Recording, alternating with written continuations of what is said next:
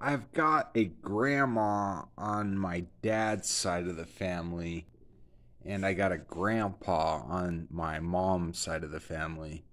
My grandma on my mom's side of the family passed, and my grandpa on my dad's side of the family passed. I even tried to get them together, but I guess that didn't go over so well.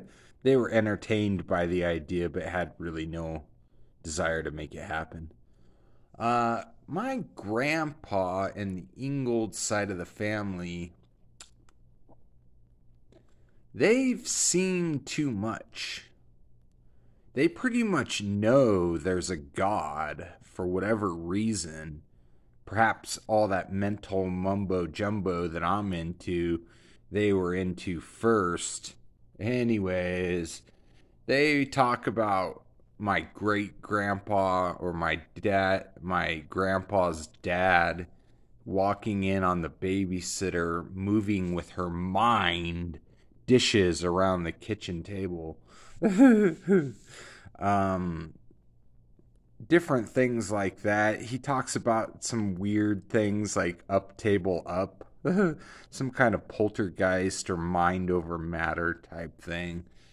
Anyways, they're approaching their final days and they know it. My grandma's getting older, my grandpa's getting older, his brother Phil is still kicking, and they're getting up there in age, maybe 10 years at the most, you know. I'm not really sure. I wouldn't be so presumptuous as to put a date to it. I love them so much. They haven't always been perfect towards me, but I guess who is?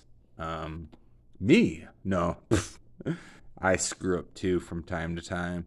Anyways, I think they're pretty interesting folk, but I would have to guess they're not on their last incarnation.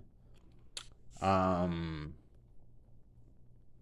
I would say put in the work. You got 10 years left. What's feeding you? Are you reading the Gospels? Is that still speaking to you? Try the Quran. Try the Bhagavad Gita. Maybe these are my agenda or my biases, but, I'm just trying to help out because your last thought will carry you to your next destination. This I know.